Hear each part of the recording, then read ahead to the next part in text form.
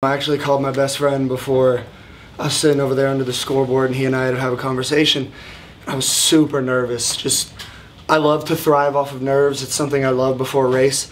And I was sitting there and he said something really, really important to me, and something I learned back at ACCs a couple of weeks ago is go out there and don't try and win. Go out there, swim fast, swim as fast as you can and focus on you. And as long as you swim fast, the result will take care of itself. Kacper was a big focal point on it because he was a national champ last year, and he stepped up and been a leader throughout this meet the whole time. And something that he and I had talked about, a concept over the last few weeks, is you can go out there and do everything you can during these races, but I can't control what Brendan go out there and does. I can't control what any of these guys go out there and do. The only thing I can do is swim as fast as I can and give it everything I have, and whether that's 5th place, 8th place, 1st place, it doesn't really matter. As long as I know I gave it my all, I'm going to have the same joy from it.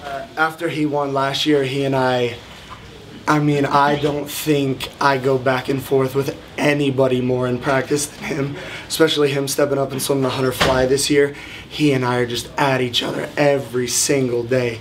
And I could not do it without that guy. He has led a very large sum of people on this team, but I know personally for me, he has made the largest impact on me as a swimmer and me as a person. I just remember sitting in the hotel and obviously we knew we needed a really good session coming off of this, and every single one of our milers came into this session and absolutely torched it.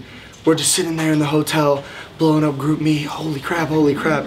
Those weren't the words we were saying, but along those lines. And these guys just torched it, and then right before everyone showed up, Ross destroys his mile. And then Willie G follows that up. I was just warming up. I remember I touched the wall and I saw him coming in. And then they were like, oh, 1, 2, they're up on the podium. I just remember sitting there kind of shaking my head like, this is the session. This is the one where we're going to get it done. And it ended up happening, I guess, special. When I came to NC State, I would for sure say if I were to look for a specific coaching staff that's going to give me the places I want to go, as well as try and take the program as far as we can and move up places, even a program that's as successful as this. Braden is the pinnacle of everything I want as a coach. And he and I had a lot of conversations this year, and he kept telling me over and over and over, to fly, to fly, to fly, to fly. And then I think we got to a certain point in the season, and I had done a set that Andreas had did the year he won here. And he didn't tell me. We went through the set, and we came before ACCs, and he laid out this whole thing. He's like, oh yeah, by the way, during that set, you beat every single time Andreas did during that set. I still went slower than the guy, which kind of bothers me a little bit.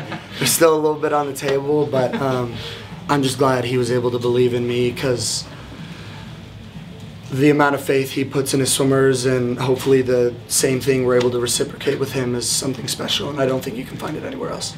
Yeah, obviously Brendan being the top previous best time going into that heat, I knew my competition really well. Even though being focused on myself, I know what these guys are going to go do, and I know I'm the speediest guy out there. So for me, especially after this morning, I'd kind of gotten a feel for it, and I came into tonight, and why not go play to my strengths and just dust the first 100?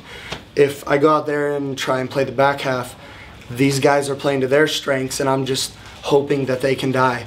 But if I can build enough ground between me and them, I got a better chance of dragging myself to the wall first.